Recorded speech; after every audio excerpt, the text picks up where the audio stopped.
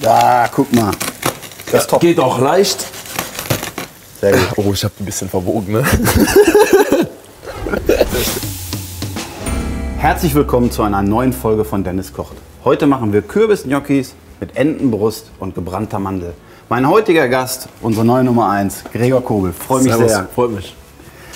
Wir hatten noch nie das Vergnügen, richtig zu kochen, aber ich sehe auf jeden Fall, dass du bei uns am Trainingsgelände immer gerne zum Essen kommst. Also kann es ja nicht so verkehrt sein. Das ist so, Essen kommen tue ich gerne, machst du auch ganz gut. Mit selber Essen machen, muss ich sagen, bin ich noch nicht so komplex, wie es hier auf dem Tisch steht, aber ich freue mich drauf. Ach, das wird schon werden, gar kein Problem. Als allererstes stelle ich mal direkt Wasser auf für unsere Gnocchis. Ist Ernährung für dich ein großes Thema? Auf jeden Fall, das gehört dazu. Ne? Du hast so viele Spiele und da gilt es einfach, so schnell wie möglich wieder fit zu sein. Und da ist Ernährung ein sehr, sehr großer Part. Natürlich ins Wasser immer etwas Salz, weil man muss von Anfang an Geschmack dran kriegen. Dann haben wir eine Sache, und zwar haben wir die Entenbrust.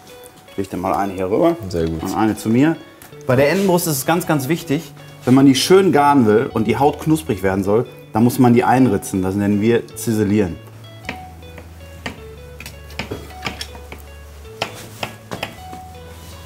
Stark. Also Genau, ganz vorsichtig, auf die Finger aufpassen. Ja. Dann siehst du, wie das langsam hier aufgeht. Klar, wie bei der Bratwurst. Ja, ähnlich, ähnlich. Dann nehmen wir eine Pfanne und hier ist es tatsächlich so, wir braten sonst immer alles scharf an, aber die Entenbrust kommt auf der Hautseite in die kalte Pfanne und dann stellen wir das Ganze an. Hat den Effekt, aus der Haut, die ja voll mit dem Fett ist, kommt das Fett ganz langsam raus und die Entenbrust brät in ihren eigenen Fett. So, dann brauchen wir für unsere Gnocchis natürlich den Kürbis. Boah, jetzt kommt das große Messer raus. Ja, eigentlich bräuchte ich fast noch ein größeres. Aber ich habe mal ein Beil geliehen, genau. Ganz wichtig nur, am Anfang einmal hier unten wegschneiden, Ja, damit er einigermaßen steht. das ist ein ordentlicher Oschi, ja? Ja, der Kann geht ich den schon oben abschneiden, oder? Ja, das kommt auch, klar. Wenn ich sowas sehe, dann Dann- muss ich normalerweise... Oh, ja, mach du das lieber. So, Stark. wunderbar, ne? Jetzt kann ich das auslöffeln, aber genau. ne? Ich merke schon, du hast es doch öfter gemacht. Klar.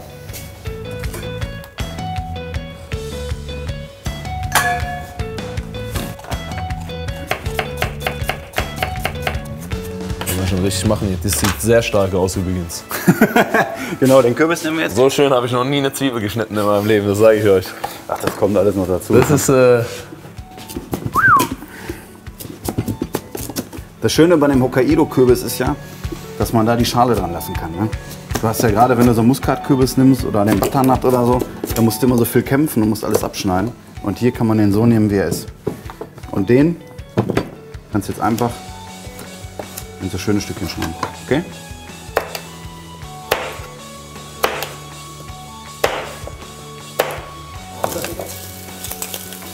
So, jetzt sieht man wunderbar, wie das Fett langsam austritt und unsere Ente anfängt zu braten. Und die muss wirklich auf der Haut ganz kross werden.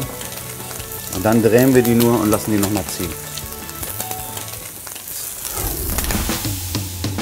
Für unseren Kürbis nehmen wir ein bisschen Butter und da schwitzen wir den gleich ganz entspannt drin an.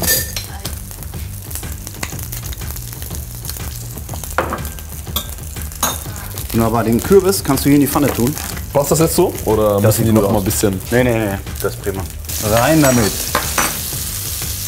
Meinst du, ich krieg das hin? So in einem? Ja, aber der Winter macht andersrum. So. So? Ja, immer mit dem Messer rücken. Fangen wir auf. Warte mal hier. Das hat keiner gesehen. Aber top. Kamera war auf mich, oder? Ein bisschen. Den Kürbis schwitzen wir jetzt an. Nicht erst die Zwiebeln rein. Nee, die Zwiebeln sind gar nicht für den Kürbis. Ach so. Wir machen hier eine kleine Soße zu der Ente mit der gebrannten Mandel nachher. Ja. Dass also richtig schön im Winter ist.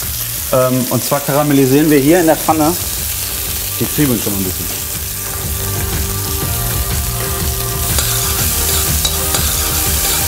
Ist das Auge schon mit, oder? Wolltest du schon immer Torwart werden? Tatsächlich ja. Ich war schon, wo ich mit 8 Jahren damals angefangen habe mit Fußball, bin ich direkt ins Tor rein und auch nicht mehr rausgekommen danach.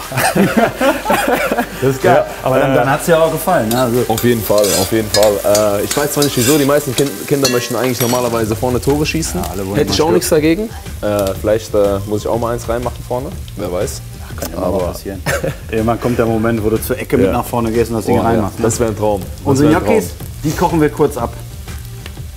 Also warst du einfach so talentiert am Tor. Ja? Weil ich hab einfach Spaß gehabt, ja. Einfach Spaß gehabt, da in die Bälle reinzuwerfen. Und es hat sich auch nicht geändert. Das habe ich immer noch. Die Leute dazu Verzweiflung bringen, das ist was, das ist schön einfach. Die Zwiebeln sind wunderbar glasig und da geben wir jetzt ein ganz bisschen Zucker dran, damit die noch ein bisschen mehr karamellisieren.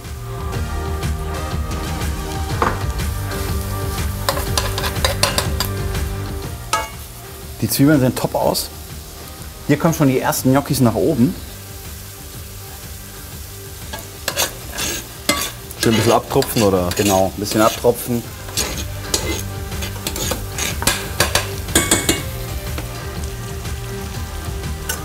Wunderbar.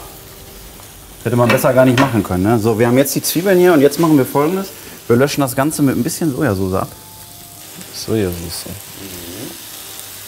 So geben wir unserem Hokkaido-Kürbis, der ja eh schon so einen asiatischen Touch hat, geben wir der Soße auch noch mal was.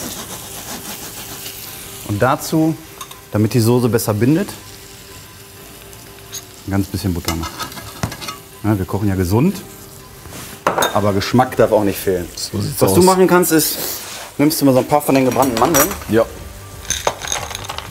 und die kannst du einmal so kaputt drücken. Das kannst du entweder so mit dem Messer machen oder man könnte auch eine Pfanne nehmen oder einen Topf. Aber jetzt machen wir es Ja, mit dem kriege ich Messer. eine Pfanne. Das Messer brauche ich nicht. Dankeschön. Also ordentlich springt ihr nicht überall hin? Nee, eigentlich nicht. Da, guck mal. Das ist top. Geht auch leicht. Sehr gut. Oh, ich habe ein bisschen verwogen, ne? Wunderbar. So, jetzt haben wir unsere Kürbis-Gnocchis. Wir haben die Entenbrust. Wir haben unsere Soße. Und die Entenbrust nehmen wir jetzt einmal raus. Lassen die für einen kurzen Moment ruhen. Sieht lecker aus, was? Und da machst du jetzt die gebrannten Mandeln rein.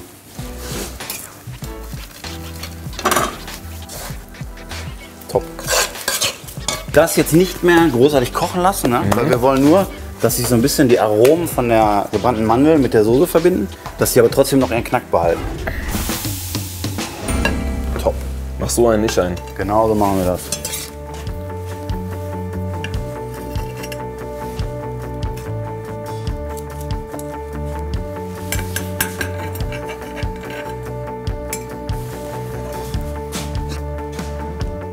Stark. Guck mal.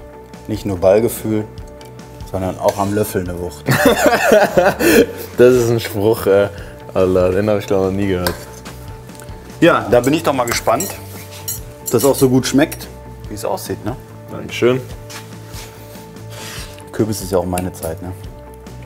Ich mag Kürbis so gerne.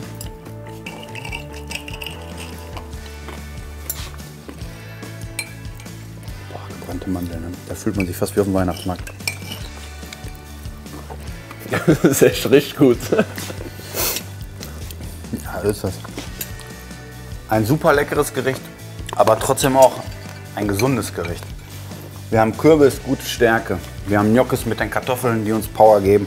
Wir haben eine Entenbrust, Wildgeflügel ist immer gut aufgrund der guten Antioxidantien, die entzündungshemmend wirken. Und der kleine Pfiff mit der Sojasauce und den gebrannten Mandeln.